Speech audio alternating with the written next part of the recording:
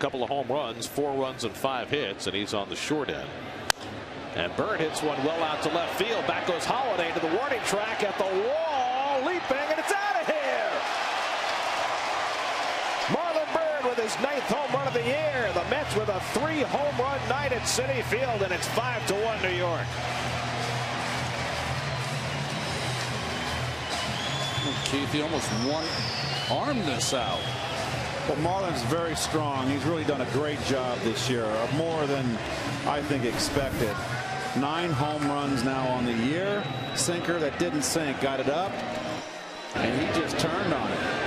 When those sinker ballers get it up in that belt area, he knew it. You just flatten out, ball doesn't sink. Marlon turned on it. Nicely done.